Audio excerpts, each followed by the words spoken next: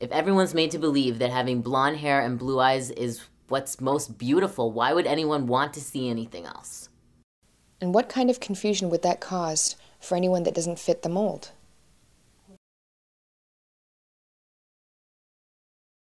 When I was a little girl, I always wanted to be white.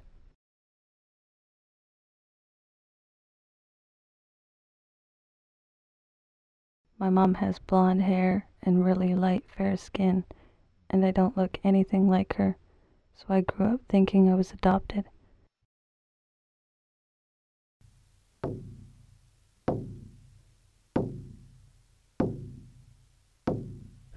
We decided that we each have different, even though we're coming back from the same heritage, the same background, we have different views.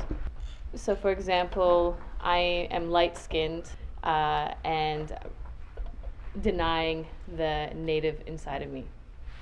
So that's one portraying is I just look white, want to be white, pretend I'm white. I was at a soccer tournament one time, and this girl walked by. My sister was like, "Oh, she's a red apple." I asked her, "What is a red apple?" She told me, "Red Indian on the outside and white on the inside." So I thought to myself, maybe I was a red apple. Does this video that you're doing speak to people of color, Native people? It speaks to internal insecurities due to external racism and stereotypes.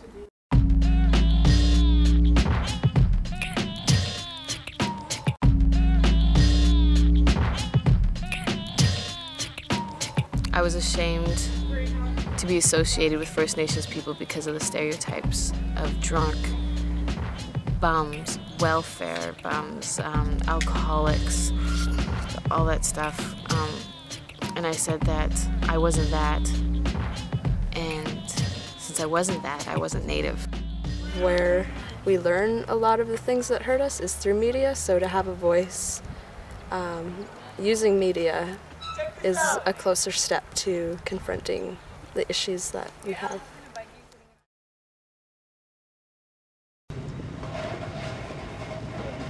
Don't go there.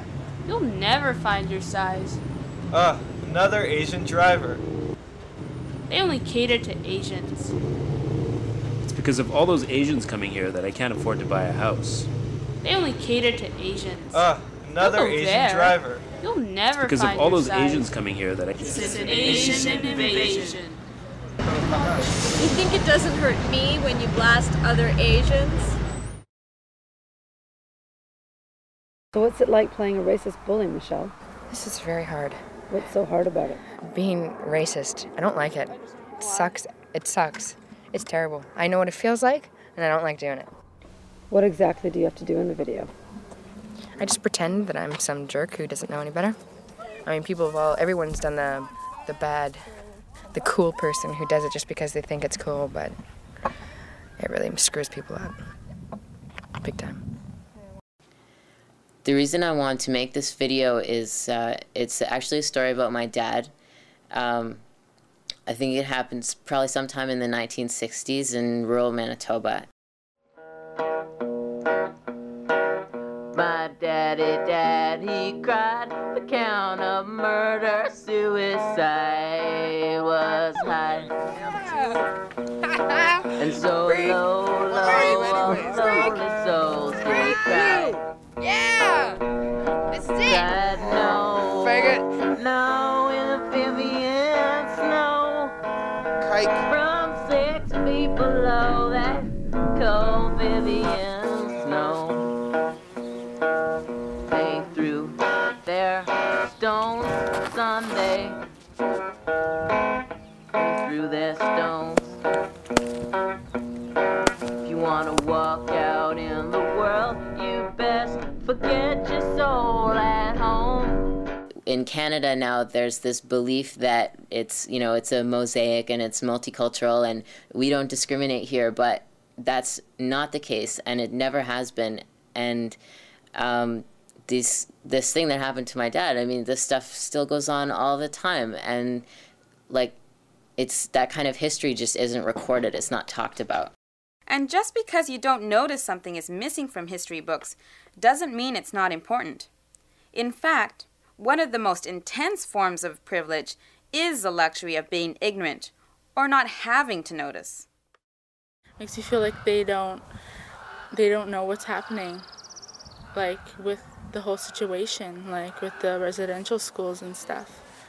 I feel that maybe they should know a little bit more about that, because this is the country that natives are from.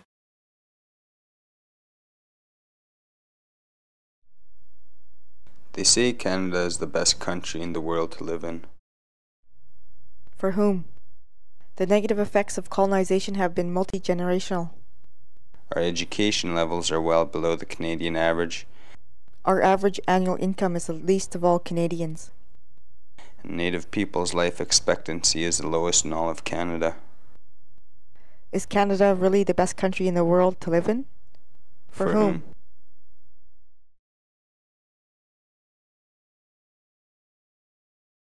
I think it's hard for most of us to admit that we're racist because it then requires us to do something about it. But it also hurts a lot to think that just because I was born white, I have power over people of color and natives, and that I've probably used it and abused it without even realizing. It feels like we've been doing anti-racism work forever, but this is still out there, and we just need to deal with it.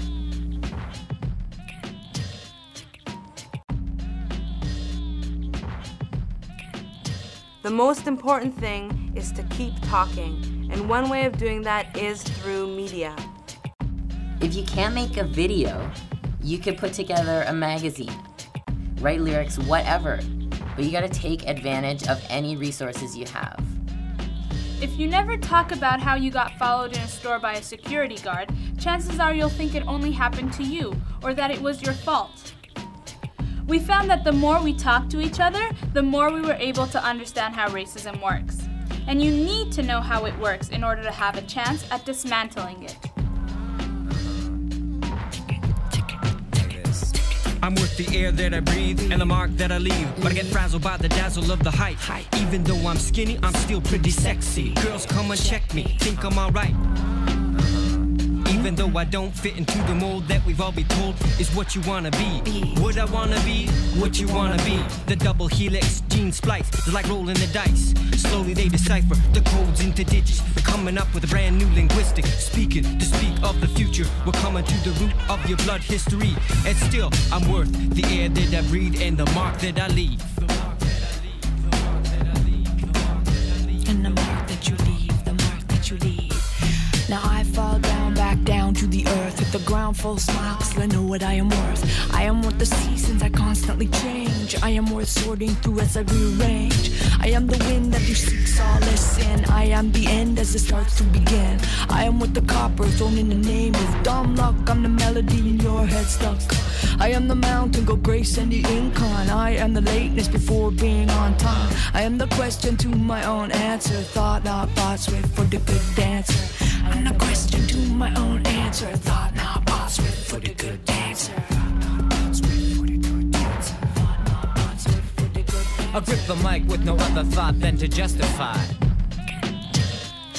To have the nerve to try to claim that when you're feeling dry, I will always replenish your supply. Never deny, I've come to clarify. Magnify your high before I die. Learn how to fly, eyes wide, truly walking. I assert that I will never be broken as we pick through the crumbs. Pass around the pain, saying look inside your soul if you better maintain. Half of I am your reflection, you are half of mine. My desire to bust you out, never to confine, but magnify and combine. There is nothing to protect, only to refine. And from this moment, squeeze the most life we can out of time, out of time, out of time.